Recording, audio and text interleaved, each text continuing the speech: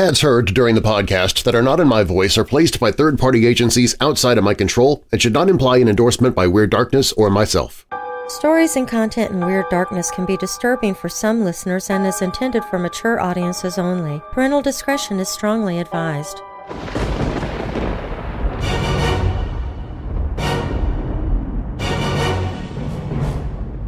Welcome, Weirdos! I'm Darren Marlar, and this is Weird Darkness. Here you'll find stories of the paranormal, supernatural, legends, lore, the strange and bizarre, crime, conspiracy, mysterious, macabre, unsolved, and unexplained. Coming up in this episode, the most detailed description of a lake monster in recent history is one from Lake Okanagan, and it's a story that you've likely never heard.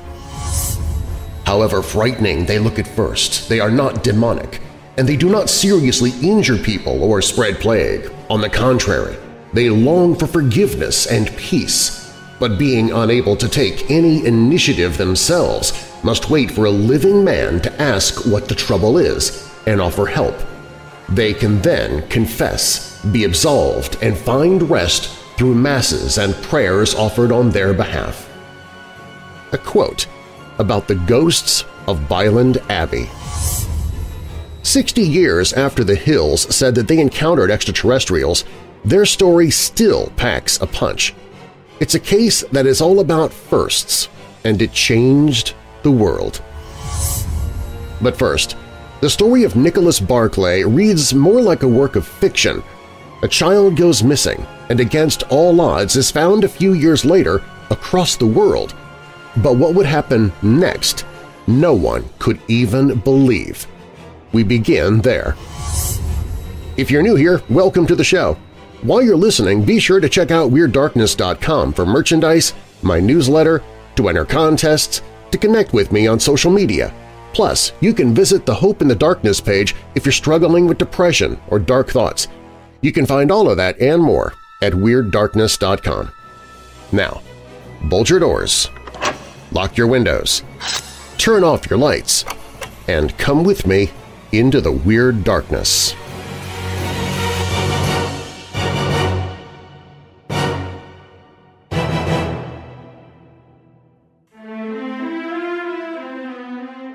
Nicholas Patrick Barclay was born on December 31, 1980. He was being raised by his single mother and had two siblings, Carrie and Jason, who were quite a bit older than Nicholas. The family resided in San Antonio, Texas, and lived a fairly quiet existence. Nicholas Barclay was a troubled child. At an early age, he already had a juvenile criminal record with charges of breaking and entering, stealing, and truancy. His mother said he was hard to discipline, violent toward her at times, was street smart, though he was 13 going on 30, and at such a young age already had 3 tattoos. He had even run away before when angry with his mother, but always returned after a day.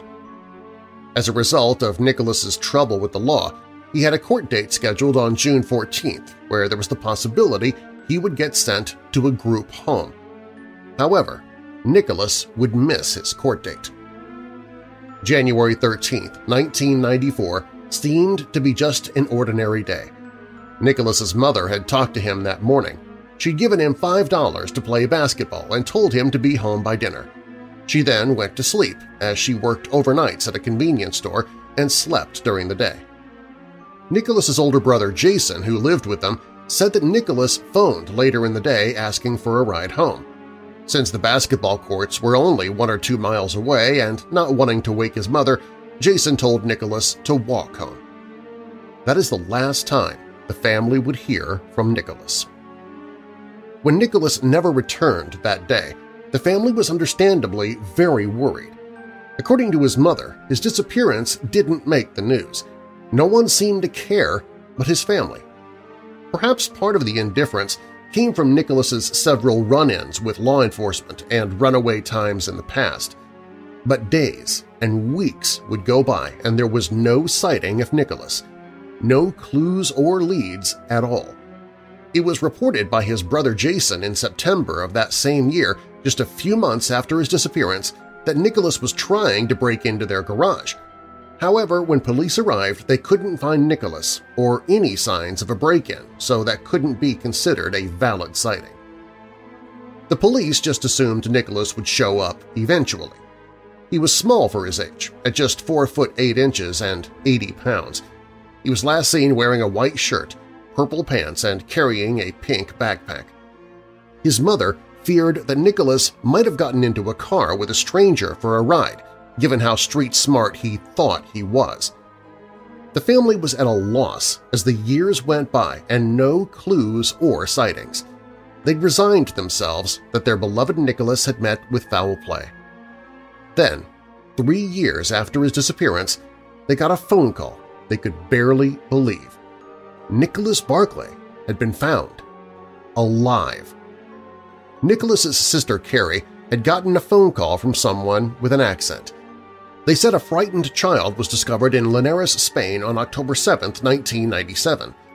The child didn't speak much but eventually revealed he was from the U.S. and had been abducted by military people and brought to Spain into a sex slave ring where he had recently escaped. He also revealed his name. He said it was Nicholas Barclay. As you can imagine, Nicholas's family was absolutely overjoyed and in shock. His sister Carrie agreed to fly out to Spain and retrieve her brother. When she got there, the reunion was sort of tense. Carrie was overjoyed, but Nicholas seemed nervous and wouldn't speak much. He wore a lot of clothes and a hat and stayed covered up. Carrie was certain the different way her brother acted was attributed to the horrible trauma that he'd been through the last 3 years. She brought many pictures and talked to Nicholas about the family and reminisced with him about past times. She was very excited to bring Nicholas back to her family and thought with his family's support and love, Nicholas would begin to recover from what he'd been through. When Carrie and Nicholas arrived back in the U.S., his family was so happy to see him.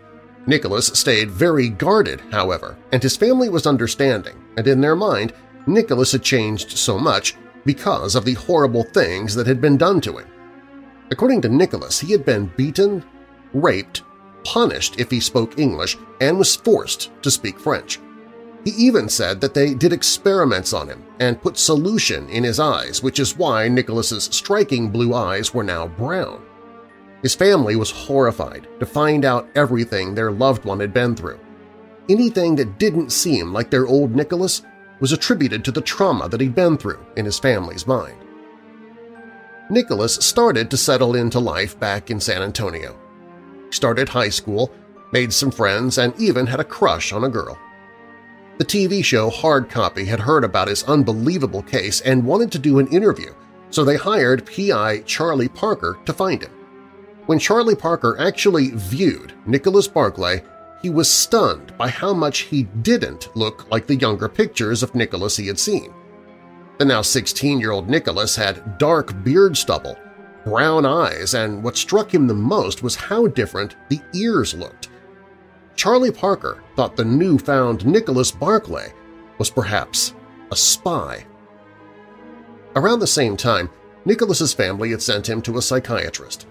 They thought he could benefit from therapy to help him deal with everything he had been through. Not long into therapy, the psychiatrist was alarmed. He noticed that Nicholas Barclay could not speak without a French accent. He said it was impossible for a child who was raised in the U.S. by English-speaking parents to not be able to speak without a foreign accent. He expressed his concerns to the FBI.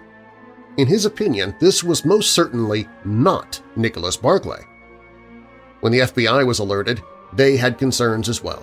They informed Nicholas's family that there were fears he wasn't who he said he was. The family ignored the warning, though. The sister was convinced it was her brother, and the mother even refused a DNA test that would have confirmed if it was her son. She didn't need to be convinced, she said. Meanwhile, the PI, Charlie Parker, was still on the case. His nagging suspicions about the newfound Nicholas Barclay were growing, and he was determined to find out the truth. He started to follow Nicholas and was even able to get his fingerprints. He then arranged a meeting with Nicholas where, to his surprise, he confessed. Finally, he admitted he was not Nicholas Barclay, but an imposter. The man posing as Nicholas Barclay was in reality Frederick Borden. He was a 24-year-old French man wanted by Interpol and had a past history of false identities, fraud, and posing as teenagers. Nicholas Barclay had just been another in a long line of identities that he'd stolen. It took a while for the family to really believe it, but when it did sink in, the family was enraged and also felt stupid for having fell for it. Frederick Borden was eventually arrested for his crime. He was convicted of perjury and illegally obtaining a passport and sentenced to 6 years in prison. While in jail, however, he made hundreds of collect calls from the phone in his cell claiming he had info on missing persons cases, trying to con others. After his sentence, he was deported to France. 3 months after being deported, Borden then attempted to steal the identity of missing 14-year-old Leo Bally. But that's not where the story of Nicholas Barclay ends. Frederick Borden is clearly a sociopath who shows absolutely no remorse for the pain he brought to Nicholas's family. But the way he came about this con and some accusations he levels are very interesting and certainly add another layer to this case. In his own words, Borden had been detained in Linares, Spain, and he was wanted by Interpol for a reason that's not specified. He knew that if he gave his true identity, he would go to jail. He came up with the plan to pose as someone from the U.S. He told law enforcement in Spain that he was a runaway from the U.S., but he wanted to be the one to contact his family. He said it was overnight in the U.S. currently, so the next day he would tell them his real name. He spent that night calling various police departments, posing as a police sergeant in the U.S., saying that he was trying to match up a child that probably would have been missing a few years. It was too many for the police departments to go through, so they suggested he contact the NCMEC, or National Center for Missing and Exploited Children. He was talking with someone there, and they mentioned the name Nicholas Barclay. Borden decided to steal his identity. According to Borden, he had the missing person flyer for Nicholas sent to him. He then dyed his hair blonde and kept questioning himself whether he could even pass this off. He thought since he'd been missing 3 years, the family wouldn't know how Nicholas would have aged, so he had a chance. When he heard the sister was almost there to meet him, he actually ran away, fearing he couldn't pass this off and would go to jail. However, the police quickly found him and just figured he was nervous at being reunited. Borden claimed he'd always felt like an outcast in his real life, so he viewed posing as Nicholas as a chance at a new life and to have people who loved him. Frederick Borden doesn't really speak well of Nicholas's family.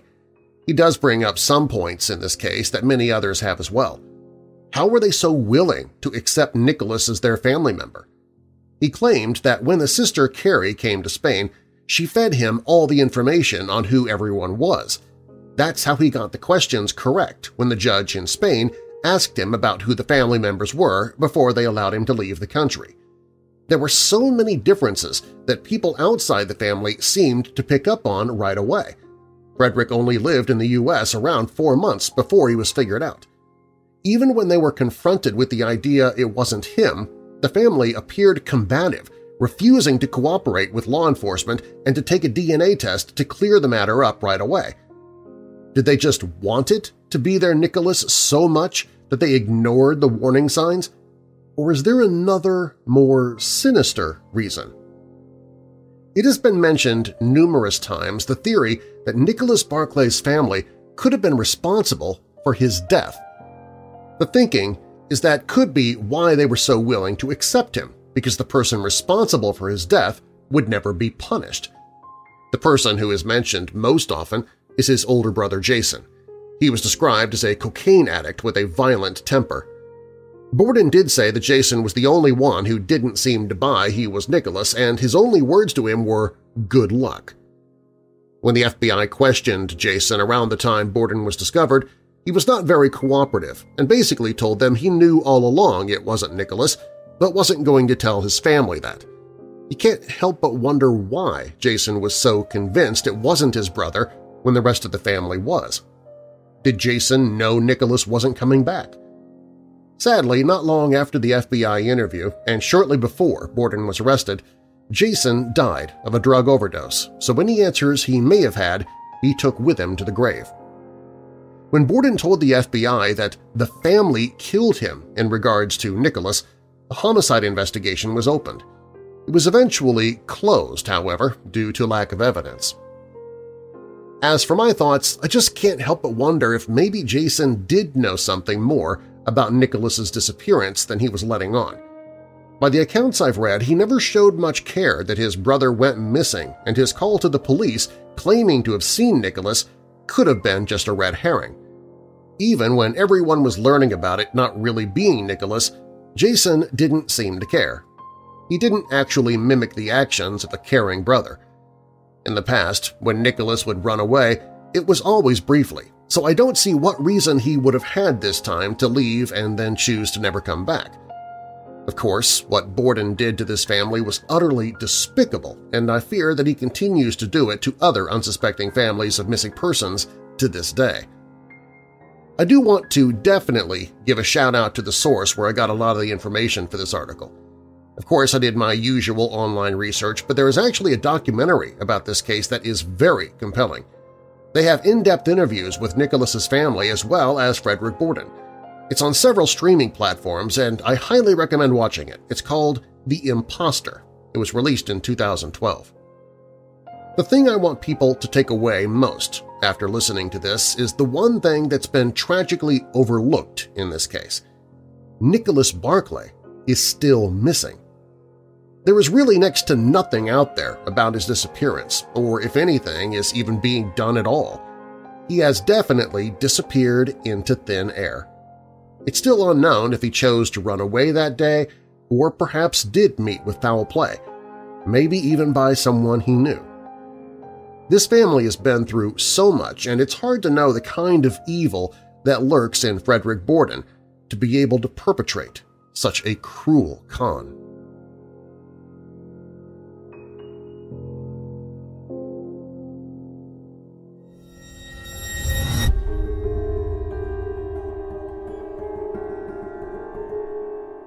The most detailed description of a lake monster in recent history is one from Lake Okanagan, and it's a story you likely have never heard. But you will when Weird Darkness returns.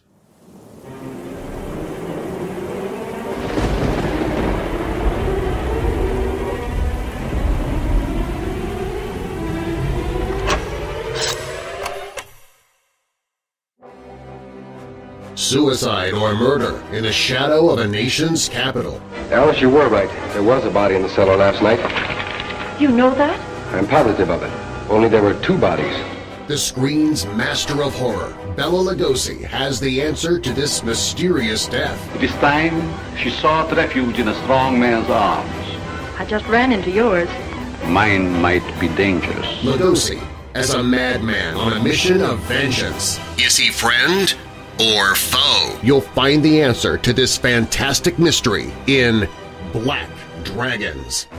Join us Friday, January 26th for our next Weirdo Watch Party as we watch Black Dragons, presented by Horror Hotel's resident vampire, Lamia, Queen of the Dark, bringing us trivia about the film, the actors, and all things horror-related in between segments of the show. And then stick around after Black Dragons because Doc Dredd will be with us with one of his popular and fun movie reviews, giving his opinion of 2023's award-winning horror flick, Beneath Us All. The Weirdo Watch Party's always free to watch online with everybody, so grab your popcorn, candy, and soda and jump into the fun and even get involved in the live chat as we watch the movie. It's Black Dragons, starring Bela Lugosi from 1942, presented by Horror Hotel's Lamia, Queen of the Dark, then Doc Dredd's movie review talking about Beneath Us All. Friday, January 26th, starting at 10 p.m. Eastern, 9 p.m. Central, 8 p.m. Mountain, 7 p.m. Pacific. See a few clips from the film and invite your friends to watch along with you on the Weirdo Watch Party page at WeirdDarkness.com. And we'll see you Friday, January 26th for the Weirdo Watch Party.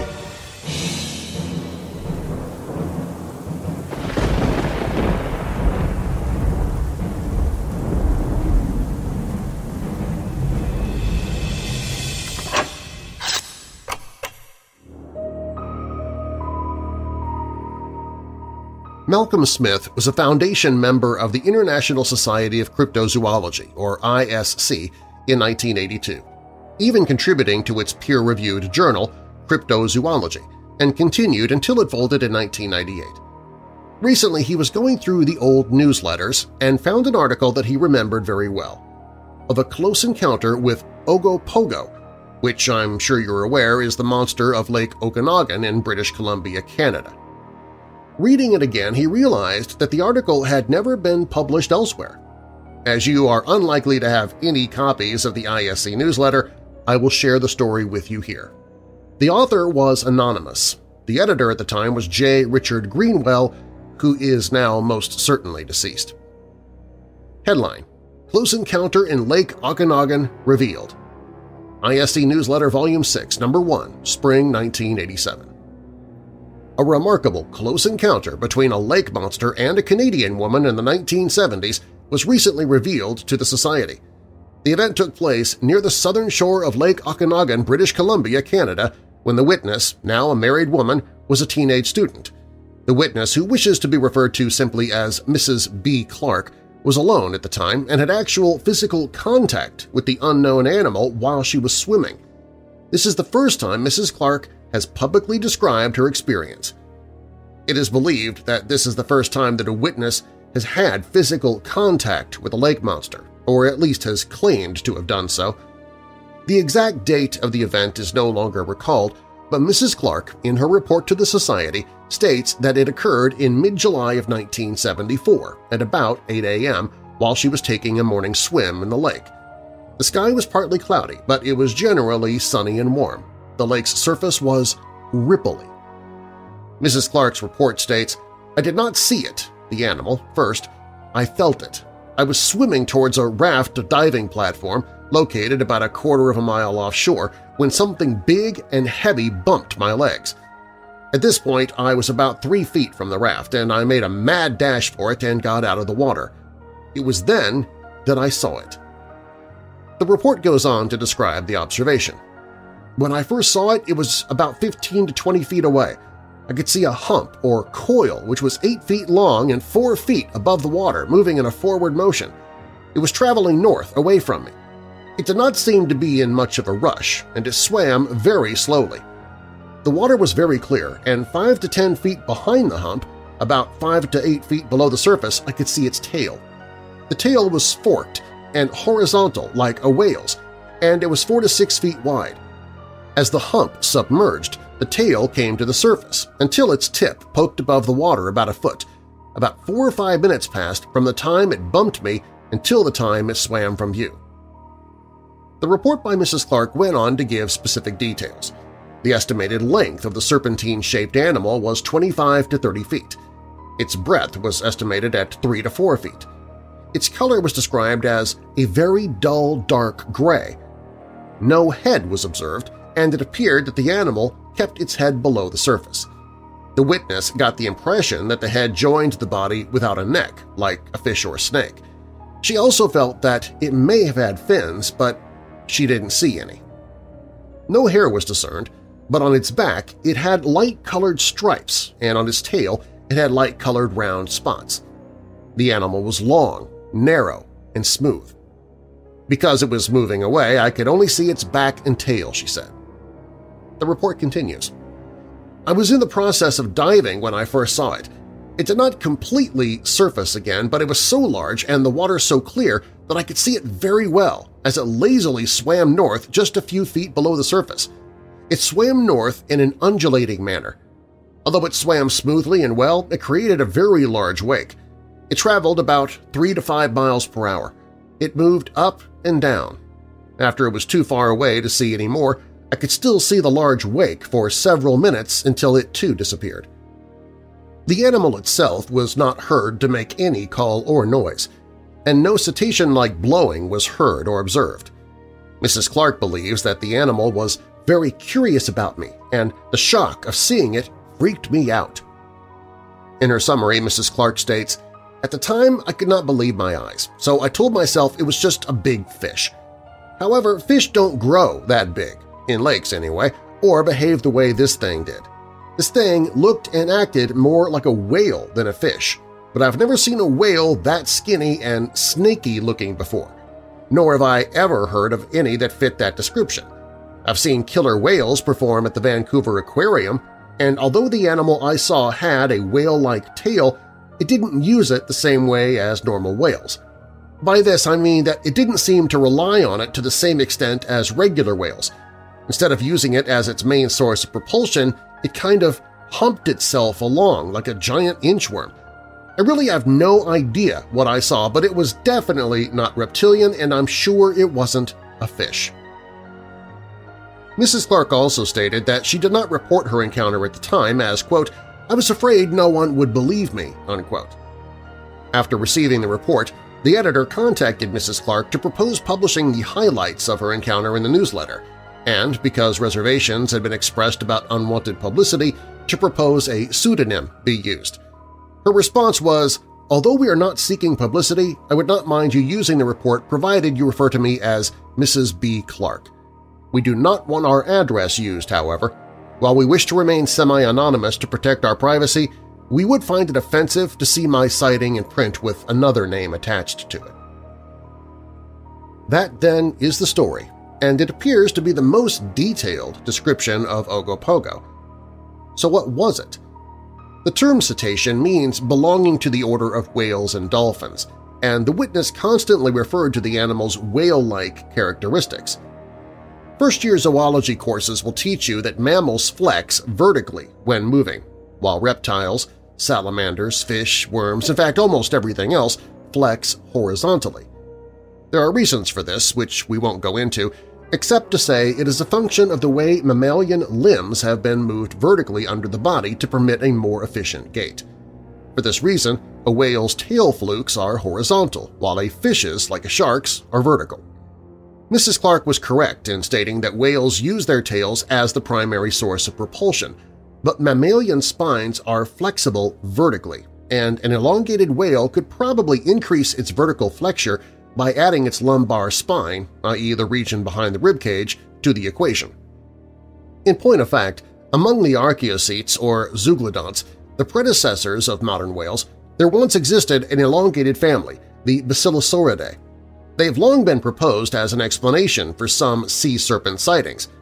Moreover, Dr. Roy Mackal proposed them as explanations for not only Ogopogo but similar monsters in other Canadian lakes, and suggested they can enter and leave more or less at will through connected rivers and marshes.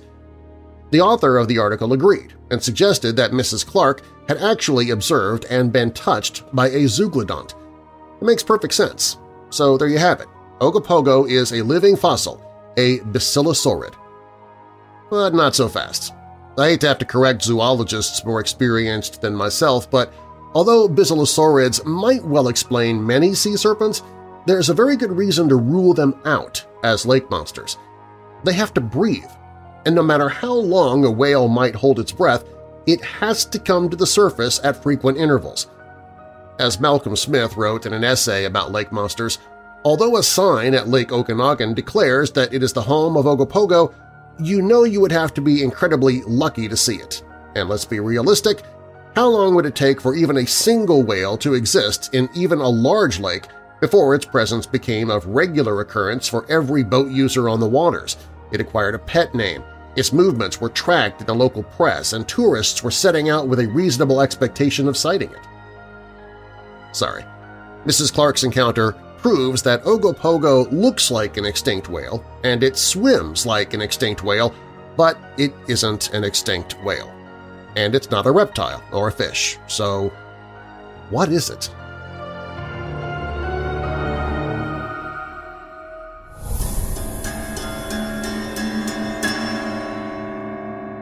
When Weird Darkness returns, now almost 60 years after the Hills said they encountered extraterrestrials, their story still packs a punch. It's a case that is all about firsts, and it changed the world. The story of Barney and Betty Hill, up next.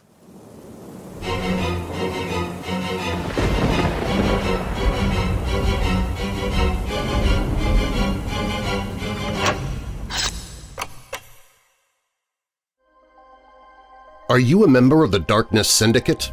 The Darkness Syndicate is a private membership where you receive commercial-free episodes of the Weird Darkness podcast and radio show, behind-the-scenes video updates about future projects and events I'm working on. You can share your own opinions on ideas to help me decide upon Weird Darkness contests and events. You can hear audiobooks I'm narrating before even the publishers or authors get to hear them. You also receive bonus audio of other projects I'm working on outside of Weird Darkness. You get all of these benefits and more starting at only $5 per month. Join the Weird Darkness Syndicate at WeirdDarkness.com/syndicate. That's WeirdDarkness.com/syndicate.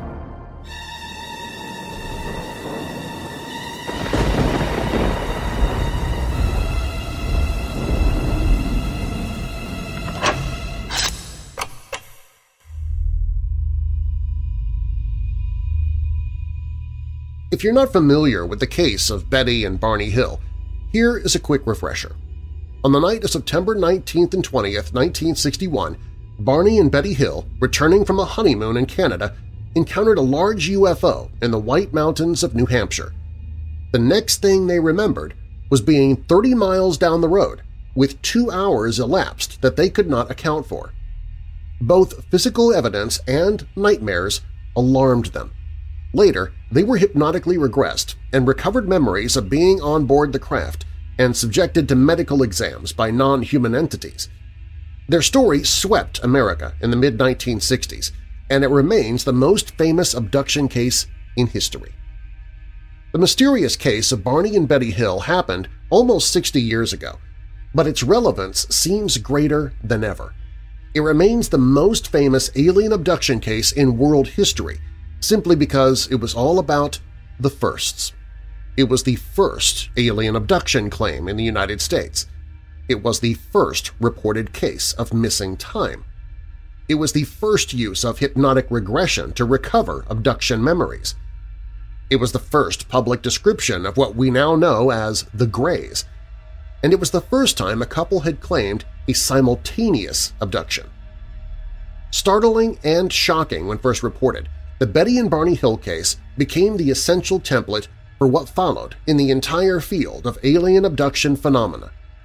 When one claims abduction experience today, it is a reasonable question to ask if the person reporting such an event was influenced by previous accounts in books, articles, TV shows, films, documentaries, podcasts, and social media because the specifics are known worldwide. When the Hills said it happened to them, however, they were telling a story that came from someplace else, someplace original. Betty and Barney Hill had no reference point from which to make up a story about an abduction. It was the last thing on their minds. In 1961, most people still called them flying saucers, and it was a big enough leap to think that something without wings might be buzzing about in our skies. The idea that those craft might have occupants was more than any reasonable person could even contemplate. Getting specific about what they looked like and where they came from was far too improbable. Talking about having medical experiments conducted was outrageous times infinity. Let's start with the simple fact of the matter. Barney Hill was a black man and Betty was a white woman, and the civil rights movement that they both believed in was ripping at America's soul. Not only were they an interracial couple working for the NAACP, but they were living with the full-time stress they saw in the silent stares of disapproval that followed them, even on the best days. Still, they were also living normal lives to the extent it was possible. Betty was a social worker, taking on child welfare cases for the state of New Hampshire. Barney worked for the post office and had a grueling commute to Boston and back for his graveyard shift. Before the events of September 1961, they got a lot of comic grief from their friends because they had the same names as those cartoon characters, the best friends of the Flintstones, Barney and Betty Rubble. The Flintstones was the first animated series on primetime TV. It had debuted on ABC just 1 year before the abduction. On many levels, these were more innocent times. The Hill case was so sensational that it's no wonder many Americans fell in love with the story. It was so disruptive. At a time when most people couldn't even talk about UFOs in polite society, here came a story publicized in the mid-1960s that confronts its receiver with specificity and cultural impact. It was like giving the finger to the restraint of the 1950s and embracing the chaos of a new decade of change. In the years since September 19th and 20th of 1961, with the growth of cable TV, streaming services, podcasts, and social media on the Internet, the Hill case has become a staple of conjecture, accusations, and awe. Believers and skeptics regularly, even today, butt heads over what happened. The Internet has not been kind to the accuracy of the Hills story. Dozens of articles, even in mainstreamers like History, have recognizable mistakes and distortions. Many authors of these pieces have obviously thrown them together fast with limited or zero fact-checking. With each amplification, the story gets a little more frayed around the edges as writers feed on the assumptions of other writers. There's no way a single podcast episode could ever straighten out all that deception, misinformation, and poor reporting that accompanies the Hill case these days. Still, the basics can set us free. Here are the basics, as straight up as possible. The Hills had planned to stay in Montreal the night of September 19th. The standard line is that they changed their minds when they heard about a storm heading for the East Coast. It may also have had something to do with Barney's discomfort about the possibility of getting a room as an interracial couple. He already felt like an outsider living in mostly white Portsmouth, but these people in Montreal spoke French as well. He was an outsider squared in that city up north. So for whatever reasons, they decided to pull a long, late night into early morning drive, at least 7 hours of hard, mountainous darkness ahead, and arrive in Portsmouth before the sun came up. They stopped for food at a diner, probably feeling the stares when they entered. Barney got a cheeseburger despite his high blood pressure, and Betty got the chocolate cake. They left just a few minutes after 10 p.m. Then things got strange. Here are the bullet points. They saw something in the sky they thought might be a satellite or a plane, only it followed them. They tried to get away from it, but eventually it forced them to stop in the middle of the road, and they could see that it was an actual wingless object. With binoculars, Barney even saw beings looking back at him through windows. They heard a buzzing sound. The next thing they knew, it was 2 hours later, and they were 30 miles further down the road, feeling hazy, not sure how they got there. Back in Portsmouth, they realized that Betty's new dress was torn and her earrings were missing. Barney's new shoes were scuffed badly. They felt clammy and violated. A compass went wild when it was placed on their car trunk, where they had observed a collection of half-dollar-sized round spots that weren't there when they left. Plus, the car clock and their watches had stopped. They reported the case to Peace Air Force Base and to the National Investigations Committee for Aerial Phenomena. They spoke to a few key friends and family. Everyone saw how shaken they were. Betty began to have frightening nightmares about being taken aboard the saucer they saw, weird dreams about blue people in uniform, not alien grays. Over 2 years later, they submitted to hypnotic regression, conducted by a Dr. Benjamin Simon. In separate accounts, they each told the same story from different points of view about being taken on board the craft, having a medical exam conducted, and, in Betty's case, having a conversation with a leader. These tapes exist, some 11 hours of them, and they are shocking and authentic. Soon, a local paper, the Boston Traveler, broke their story based on the old-fashioned investigative journalistic efforts of the dogged John Luttrell. Later, after Luttrell broke the ice, author John Fuller wrote a book about the Hills. Look magazine excerpted the book. America went wild for this story. NBC made a movie of the week about it. Various attempts to prove the case have included testing Betty's dress for DNA and finding blood on the inside where she claimed a needle was placed into her belly button as a pregnancy test. Also, a star map of the Zeta Reticuli origin of the craft that one of the aliens showed to Betty turns out to match astronomical realities that wouldn't be known for a decade after their abduction. Barney died in 1969 of a brain aneurysm, At his funeral, the NAACP provided food for the guests who included city, county, and state politicians and community leaders. Betty passed away in 2004 of lung cancer. Eunice, Betty, Barrett Stewart, and Barney Hill met in the summer of 1956 when Barney, his then-wife Ruby, and their 2 children met Betty while on vacation. After Barney and Ruby separated, early the following year, Barney and Betty, also divorced, started hooking up. Betty and Barney were married in Camden, New Jersey on May 12, 1960. It was the second marriage for both of them, and they had taken a big leap when they said "I do." Their marriage said in no uncertain terms that they wanted to be colorblind in the choice of their soulmate, but of course that was never possible.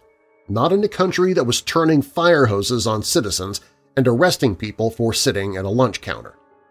That's exactly what makes their story so poignant. Betty, age 42, Barney, age 39, were in love, and they were off on a long-delayed honeymoon to the romantic hotspot of Niagara Falls with a return through Montreal. They didn't have much money, about $70 in cash for the trip and no credit cards, but they had each other. They thought they deserved some private time together. I've come to see their relationship and this twist in the road it took in New Hampshire's White Mountains as a love story told through a lens darkly. Theirs was not an abduction experience that happened to one of them, rendering the spouse or significant other a mere observer. No, Betty and Barney Hill went through this trauma together as a couple. When no one else could be counted on, they had each other, always. As a backdrop to that way of thinking, consider that the Ben E. King version of Stand By Me was all over the radio in 1961. It hit number 1 on the R&B charts when Barney and Betty had their encounter with the strange. It had been recorded in April of 1961 and immediately took its place in among that year's great songs that included Tossin' and Turnin', The Lion Sleeps Tonight, Run Around Sue, Travelin' Man, The Twist, and dozens of other classics. When the night has come and the land is dark and the moon is the only light we'll see. No, I won't be afraid. Oh, I won't be afraid. Just as long as you stand by me.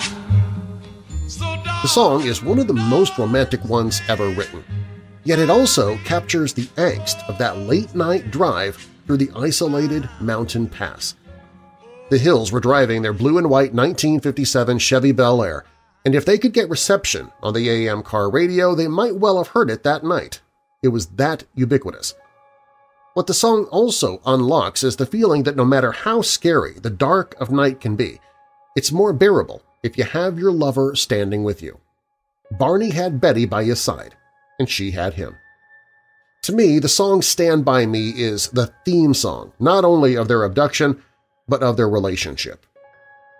As a young kid, the author of this article that I'm narrating, Bryce Zabel, first read about the case in his parents' October 1966 copy of Look magazine, where it was a cover article, Aboard a Flying Saucer.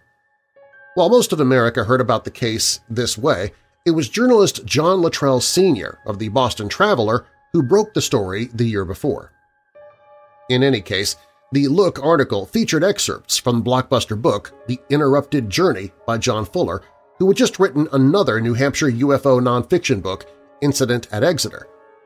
Fuller wrote his book in a hurry to meet a crushing deadline, and the author had to deal with notes from his publisher, the Hills, and even the hypnotist who regressed them. It's not that it was bad. Fuller had a flair for language, but it was incomplete. Almost 10 years later, in 1975, James Earl Jones optioned the book and produced and starred in the TV movie The UFO Incident. Many people remember the film fondly today, but candidly, while Jones and Estelle Parsons are tremendous actors, the movie no longer holds up to our memories. The aliens are laughable, the craft not much better, and the script is limited by the narrow focus on the hypnosis sessions. Many people listening right now can probably debate the case based on what they already know. dividing neatly into believers and skeptics. That's definitely a valid exercise. From Zabel's point of view, it seems clear that something quite mysterious did happen on the night and morning of September 19th and 20th, 1961, up in the White Mountains of New Hampshire. Still, what exactly are we talking about? As mentioned earlier, building off the rights optioned from the Captured book, Bryce Zabel's company Stellar Productions intends to tell the Betty and Barney Hill story as either a limited or continuing television series. They've given enormous amounts of time to considering what might have happened and why. Their take is much different than what's gone before, quite relevant to the issues that confront us today. They see the Captured television series as a perfect creative idea that could express the zeitgeist of our times, blending the dawning of UFO reality with a marriage put under pressure by the movement for racial justice and living in the immediate shadow of the Cold War. Without showing their creative hand completely, here are some of the different ways they see the story. Almost from the second their story broke across the national consciousness, the case was viewed at its most simplistic level. Were Barney and Betty Hill telling the truth about being taken into an alien spaceship? Or were they liars trying to become famous or rich or both? To this day, it's how the story is framed by skeptics and believers alike in those dozens of internet articles and television documentaries. What if they were telling the truth, as they understood it, that something terrible and frightening had happened to them, but the reality is unexpectedly challenging? There is another assumption to the case that they must have been victims of random chance, lifted summarily out of their lives by alien creatures because they were in the wrong place at the wrong time. What if it wasn't random? Is it possible that whatever forces interrupted their lives knew exactly what they were doing and who they were doing it to? Is it possible that Barney and Betty Hill were chased, stopped, and taken aboard a craft specifically because of who they were? Race was always a part of their story, but it was so much easier to talk about the bright, shiny object of UFO abduction than the hard reality of grim discrimination in America in 1961. Even in New Hampshire, uncalled-for stops by police officers and whispers about housing and employment were part of daily life for people of color. A mixed-marriage couple always felt the eyes of others upon them. Both Barney and Betty were active in the NAACP. He was legal redress chairman for the Portsmouth chapter, and Betty was editor of the newsletter. To be a committed civil rights activist at a time when police were attacking fellow Americans for expressing their constitutional rights was no small matter. Barney was particularly proud of his appointment to the Governor's Council of the U.S. Civil Rights Commission. If Barney and Betty were abducted by extraterrestrials, it's interesting to note that while interested in Barney's dentures, these alien beings appeared to have no interest in the darker color of his skin. They treated both of the Hills as humans. Still, it is impossible to think of their case without wondering if some horrible racial incident might have happened in the White Mountains, something so extreme that memories of a horrific alien abduction would still be a preferable memory to the actual truth about man's inhumanity to man. The story of Betty and Barney Hill must take into account the global face-off between the United States and the Soviet Union in 1961. It was the peak of the Cold War. Just a year after the Hill abduction, the Cuban Missile Crisis would take the world to the brink of nuclear Armageddon. Over the years, UFOs have been associated time and again with an interest in our nuclear weapons, from the missile shutdowns at Malmstrom Air Force Base in 1967 to the Tic Tac sightings by the USS Nimitz in 2004. In 1947, the nation's only nuclear bomber base was located at, you guessed it, Roswell, New Mexico. It stayed that way until the mid-1950s, when the nation's non-ICBM bomber assets were moved to where they could get a more direct line of flight to our nation's enemy, the Soviet Union. That new base was Peace Air Force Base in Portsmouth, New Hampshire, only miles away from where Betty and Barney lived. The AFB became operational in 1956. It was also the place where the Hills turned the day after their encounter for help. They reported the incident to officers who promised that they would pass it on to Project Blue Book. Because Peace Air Force Base was so important, Portsmouth was always thought to be at risk of infiltration by Soviet agents. It was just assumed that Soviet subs routinely cruised the cold waters of the Atlantic near Portsmouth. To a Soviet agent, an interracial couple might have been seen as compromised, a bonus for thoughts of exploitation.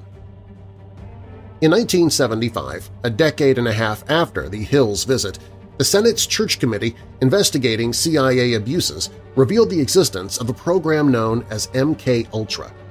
It was dedicated to experiments with mind control for military applications using powerful psychoactive drugs like LSD and BZ. As it turns out, MK-Ultra often used Montreal as a base of operations, possibly so it wasn't headquartered on U.S. soil and allowed plausible deniability. Montreal, of course, is where Betty and Barney honeymooned and where they were returning from the night of their abduction. Less than 2 months after the Look magazine article broke, December 12, 1966, Barney appeared on the popular primetime game show To Tell the Truth, where he and 2 other men all answered questions from a celebrity panel tasked with finding out who the real Barney Hill was.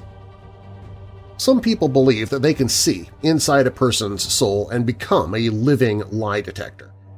If you feel that way, you can watch the segment for yourself and reach your own conclusion. I'll leave a link to the To Tell the Truth video segment in the show notes. Just a reminder, don't look for the truth only from Betty Hill. In her later years, she became what we call in Hollywood an unreliable narrator, given to seeing UFOs everywhere and claiming continuing contact throughout her life.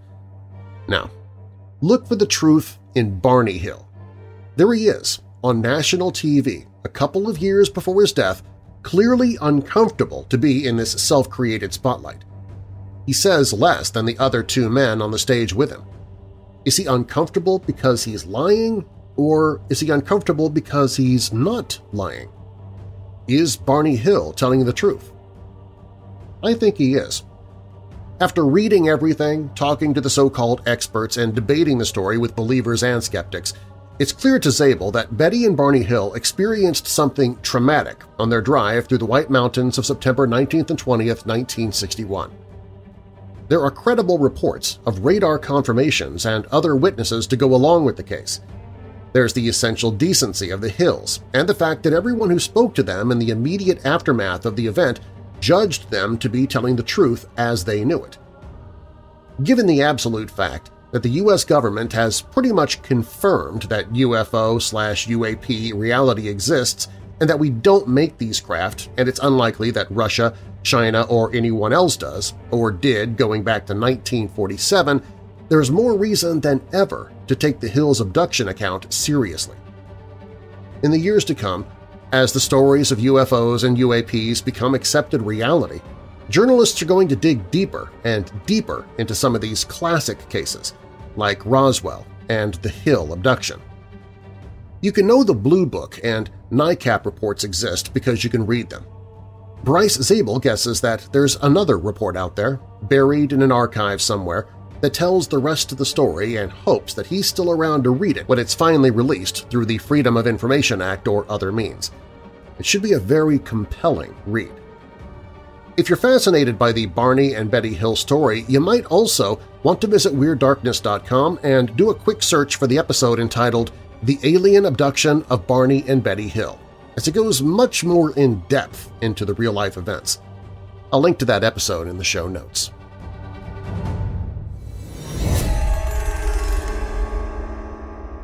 However frightening they look at first, they are not demonic, and they do not seriously injure people or spread plague. On the contrary, they long for forgiveness and peace, but being unable to take any initiative themselves must wait for a living man to ask what the trouble is and offer help. They can confess, be absolved, and find rest through masses and prayers offered on their behalf. A quote regarding the Ghosts of Byland Abbey, which we'll learn about in a moment when Weird Darkness returns.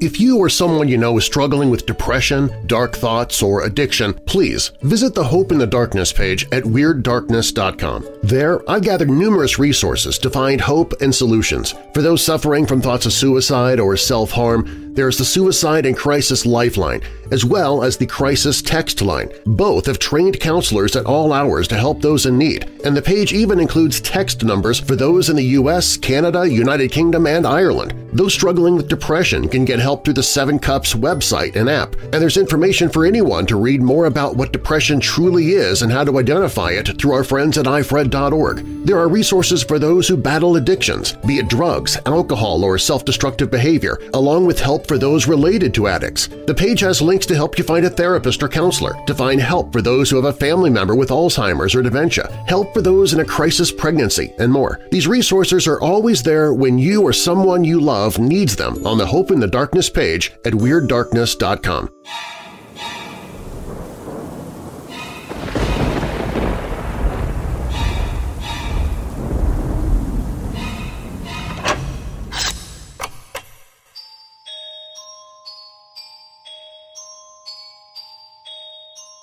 Just like today, many people in medieval England believed in ghosts and the paranormal.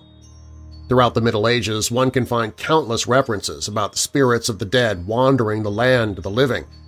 While at times they were things to be feared, these ghosts were usually not interested in haunting. Instead, these medieval specters often needed help.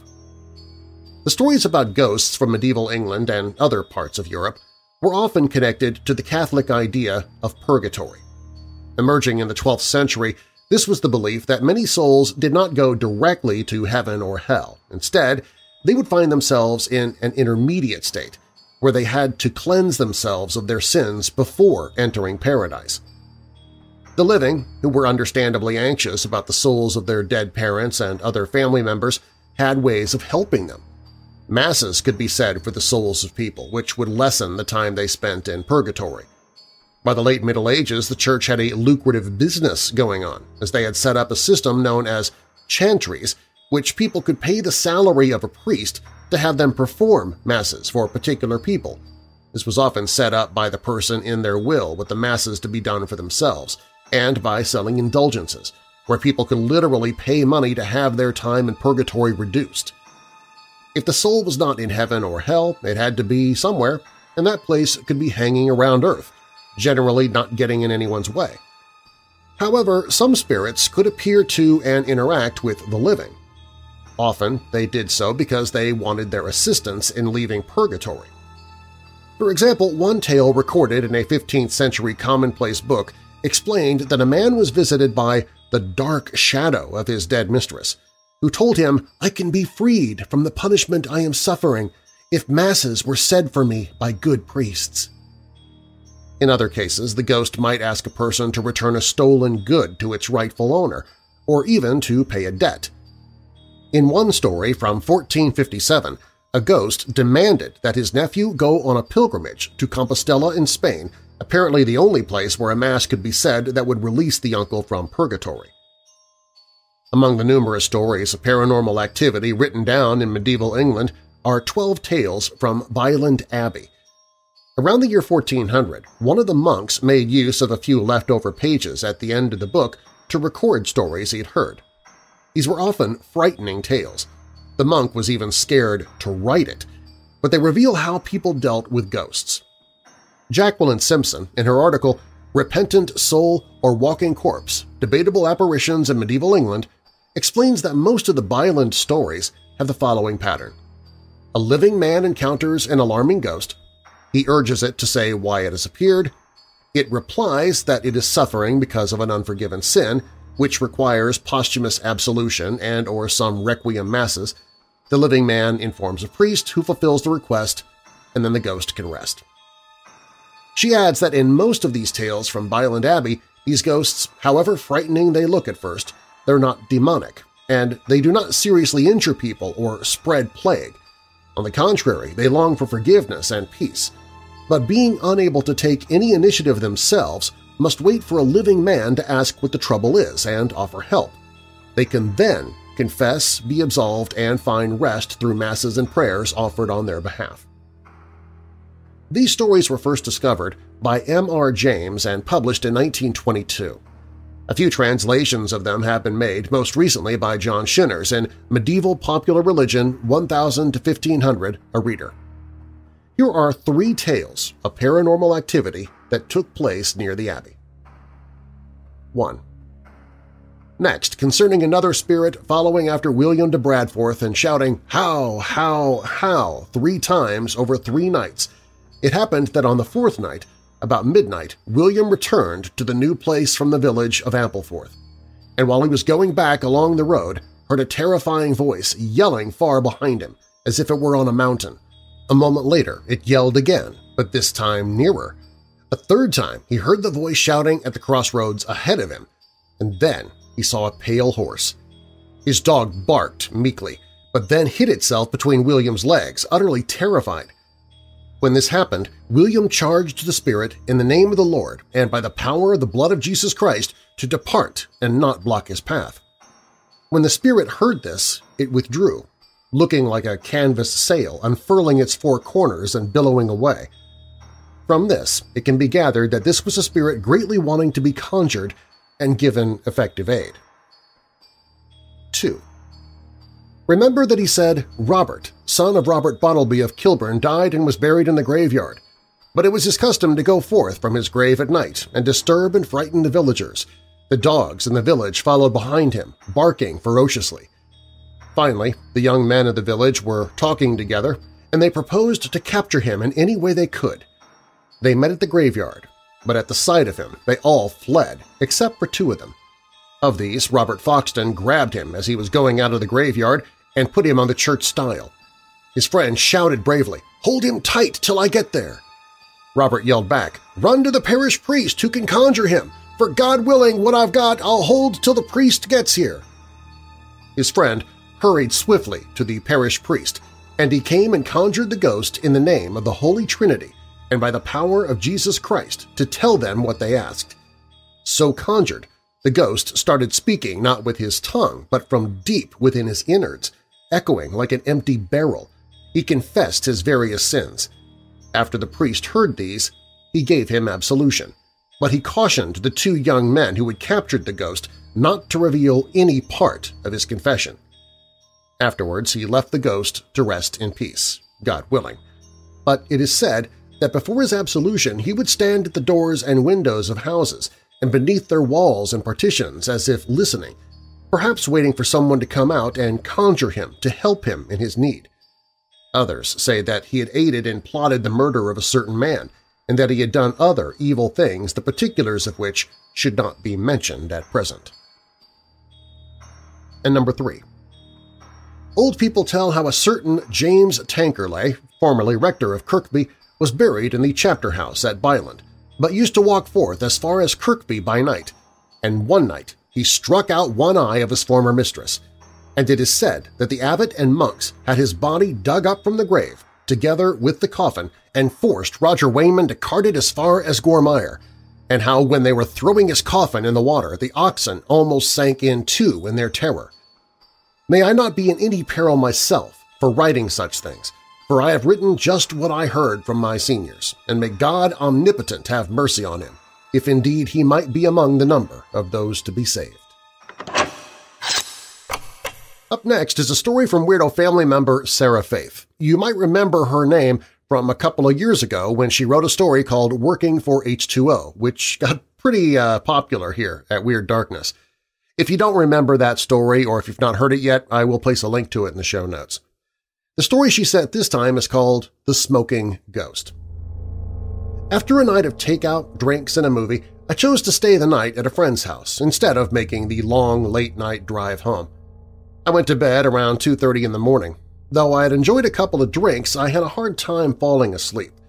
It was my first time staying there, which meant feeling uneasy being out of my environment. When I was close to dozing off, I suddenly felt icy cold air all around me. There was a window next to the bed. I assumed my friend had left it open. I checked, and it was locked. No cold draft. I moved to the other side of the bed. It felt at least 10 degrees warmer. I was fully awake now and bewildered. I saw no apparitions, heard no odd sounds, thank God, so I wasn't alarmed. I noticed there was no AC vent over the bed. The sole vent was on the opposite side of the room above the door, which was shut. No bizarre drafts there either. I reasoned with myself that the air conditioning had kicked on, though it was a chilly night. I got back into bed and covered myself with the sheet. The cold breeze returned with enough force to move the sheet off my legs. I opened my eyes. Something cold and unseen brushed against my leg. It lingered. Now I was alarmed. I looked and listened for strange sights and sounds, but there was nothing. Seconds later, I got a strong whiff of cigarette smoke. After a minute or two, the cold and the smoke went away. I pulled the sheet over my legs again and went to sleep. 3 hours later, I gave up and moved to the couch. I left my friend's place believing it was haunted. Who ever heard of a smoking ghost? Was this an isolated incident with a simple explanation? Maybe the AC kicked on while a neighbor was having a late-night smoke? Some air got pulled into the vents? Maybe, but how can I explain who or what had moved the sheet and caressed my thigh? Less than a week later, I was home in my bed. It was a chilly night. I guarantee the AC was not running. A cold patch of air came over me, same as before, immediately followed by cigarette smoke. I wrapped myself in the blankets like a burrito. When the cold patch and the smoke were gone, I stepped out onto the patio and sniffed the air for lingering smoke. Most of us know it can linger in the air for some time. Nothing but fresh air. Spooky. I can't explain either of these experiences.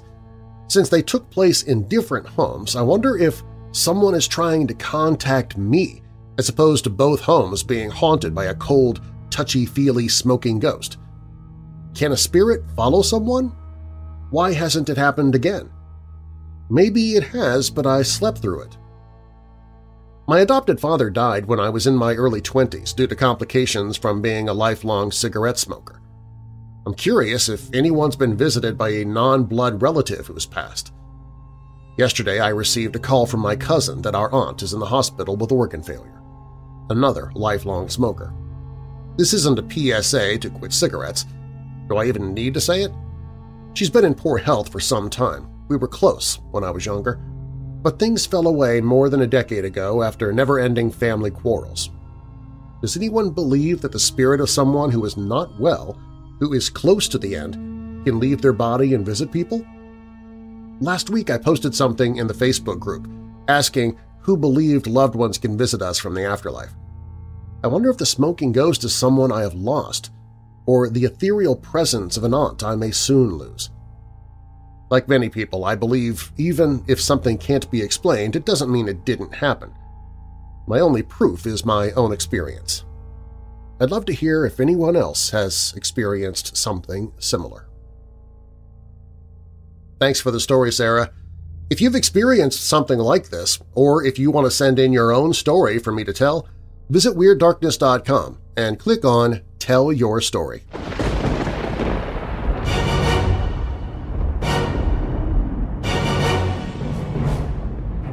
Thanks for listening. If you like the show, please share it with someone you know who loves the paranormal or strange stories, true crime, monsters, or unsolved mysteries like you do. And please leave a rating and review of the show in the podcast app you listen from. You can email me anytime with your questions or comments at darren@weirddarkness.com. Darren is D-A-R-R-E-N. WeirdDarkness.com is also where you can find all of my social media, listen to audiobooks that I've narrated, shop the Weird Darkness store, sign up for monthly contests, find other podcasts that I host, and find the Hope in the Darkness page if you or someone you know is struggling with depression or dark thoughts. Also on WeirdDarkness.com, if you have a true paranormal or creepy tale to tell, you can click on Tell Your Story. You can find it all and more at WeirdDarkness.com. All stories in Weird Darkness are purported to be true unless stated otherwise, and you can find source links or links to the authors in the show notes. The Unbelievable Case of Nicholas Barclay was written by Crystal Dawn for Lost and Found blogs. Ogling Ogopogo was written by Malcolm Smith. The Ghosts of Byland Abbey was posted at medievalists.net. and The Hills Out of This World Honeymoon is by Bryce Zabel for Medium.com. Again, you can find links to all of these stories in the show notes. Weird Darkness is a production and trademark of Marlar House Productions. Copyright Weird Darkness 2022. And now that we're coming out of the dark, I'll leave you with a little light. John 8, verse 12. When Jesus spoke again to the people, he said, "I am the light of the world. Whoever follows me will never walk in darkness, but will have the light of life." And a final thought. The stupid neither forgive nor forget. The naive forgive and forget. The wise forgive, but do not forget. Thomas Saz. I'm Darren Marlar. Thanks for joining me in the Weird Darkness.